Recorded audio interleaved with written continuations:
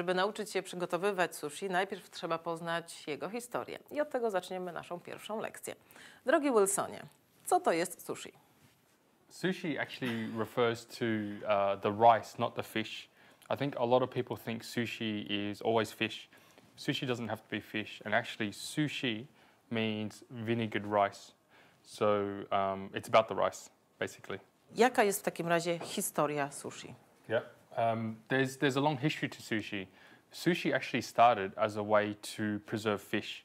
So they took fish and they put fish between layers of rice, but the rice was fermented, so naturally preserved. And then when they want to eat the fish, they throw away the rice and they eat the fish. Phase two was in Japan, someone discovered that you could have the same flavor if you added vinegar to the rice. So it was much faster to prepare and also very delicious to eat the fish with the rice. And that's kind of the form of sushi that we know now. One thing to mention is a lot of people think sushi is the same as sashimi. Sashimi refers to anything raw fish, raw beef, raw vegetables. Sushi refers to anything with the vinegared rice. Jakie mamy rodzaje sushi? Here are some of the most popular types of sushi. You can see they all look fantastic. They all look slightly different.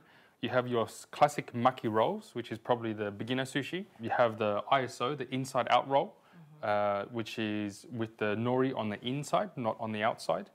And then you also have probably the most special, the most exclusive type of sushi, and also often the most expensive one, is the nigiri sushi. Co potrzebujemy, żeby przygotować sushi? Jaki sprzęt? Jakie składniki? Jakie produkty? There's two key areas. One is you need the right equipment. And equipment is very basic. You need a bamboo mat, so this can help you to roll the actual maki rolls. You need a chopping board, just a nice clean wooden chopping board to slice your sushi.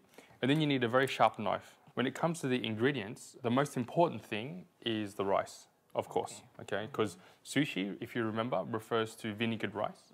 So you need a very good quality sushi rice, just like the Blue Dragon sushi rice. It's a very specific type of grain.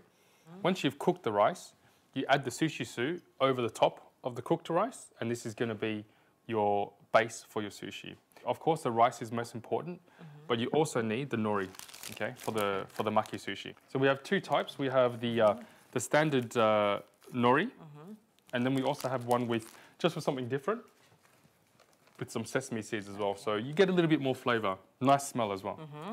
Yeah. Ładnie pachnie bardzo. Yeah. So this is the nori.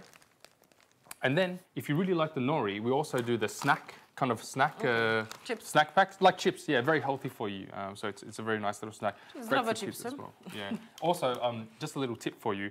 I like to add this to salads. So you just shred it very finely and put it on top of a salad, and it gives you a really nice color and also a nice flavor. Now, when it comes to actually eating the sushi, we have a couple different products. So of course, you need some sushi ginger. This is young ginger that's been sliced and preserved in some Japanese rice vinegar. So it's nice and fresh, and you have that between the different types of sushi to help cleanse your palate. And then you have some wasabi. We have two types, the standard wasabi and the premium wasabi. Wasabi is it's a root, kind of like mustard or horseradish. The premium wasabi actually has a higher percentage of wasabi root, the real wasabi root, which is very, very hard to grow. So a little bit more pungent, so it's good if you like extra kick in your wasabi. And if you want something different to the standard wasabi, we also do a mustard paste as well. Yeah. So this is to have with especially sashimi, or also with some types of sushi as well. Often it's quite nice to make different types of fillings in your maki sushi. So you can use something like the Blue Dragon teriyaki, which is actually good for other things as well. You can do traditional Polish foods, things like roast pork or roast chicken or stir fries with the teriyaki, which is very, very good as well, to make the different fillings for the maki. Wilsonie, opowiedziałeś praktycznie o wszystkich produktach i potrzebnym sprzęcie, a co tutaj jest w środku? Sushi meal kit is great because what it contains is everything you need to make a fantastic sushi meal. So it contains your bamboo mat, it contains your sushi nori as well, your sushi rice, your wasabi, soy sauce, even chopsticks to eat your sushi with. So everything you need to make a good sushi meal is actually in the kit. So it's very convenient, and it's a fantastic way to try sushi and try making sushi at home if you've never tried it before. czyli idealny zestaw na pierwszą lekcję sushi.